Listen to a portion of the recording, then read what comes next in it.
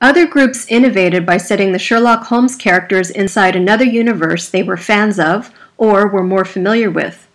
One example of this was the story Nowhere to Hide, which imagined Sherlock and John in the 1960s as characters in the cartoon series Scooby-Doo, a cartoon about a group of young people, the Mystery Gang, and their dog, Scooby-Doo, who solve crimes.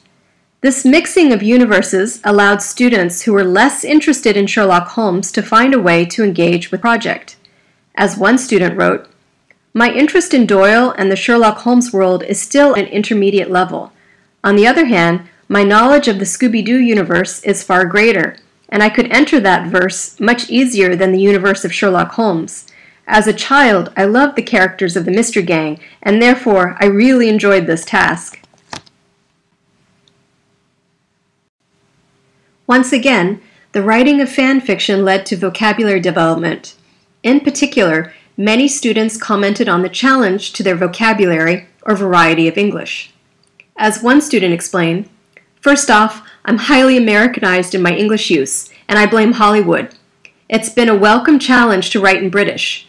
My biggest inspiration has once again been the BBC show. I truly enjoyed using the word foggiest in a text, and it is now part of my vocabulary. My American is being invaded. The British are coming." On a final note, this fanfiction project also helped some students develop a deeper awareness of literary techniques, which they were able to identify in Conan Doyle's Sherlock Holmes mysteries to apply to their own stories. Here's one student's reflection, which highlights the close relationship between language and storytelling that she became aware of. Doyle writes also quite linear with Watson's first-person narrative, which contributes to maintaining the suspense, since Watson, as a limited narrator, is many times as clueless as the reader is, which I tried to keep in mind at all times. I also tried to give my writing a variable rhythm, slowing it down with descriptions sometimes, and speeding it up with action verbs at other times.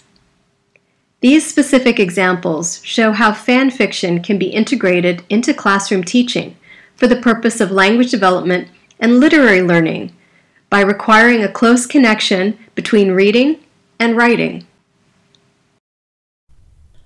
I hope this lecture gave you some ideas for how technology is used today for teaching reading.